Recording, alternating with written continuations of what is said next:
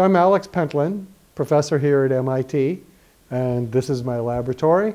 You're going to hear about some of the projects that we have, projects that are aimed at people taking control of their digital assets.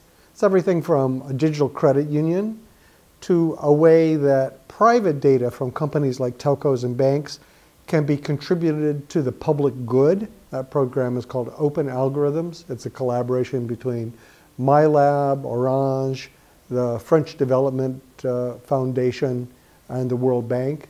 And then finally Enigma, which is a very new way of handling data and privacy that has security at its heart in a way that almost nothing has. So today our digital assets are increasingly important. Not just things like Bitcoin and digital contracts and credit card numbers and things like that, although those are important, but the whole range of our digital behaviors, our digital identity, really. The problem is that we don't have a way to hold that digital identity and control it, and we don't have a way to get value from it.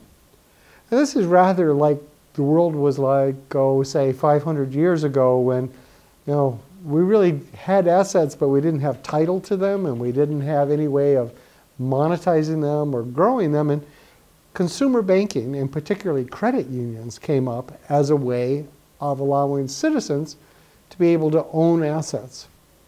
And so today, what we're thinking about is a digital credit union, something that would allow us to own and control our digital assets, and particularly our digital identity, all the things that we do online that refer to us.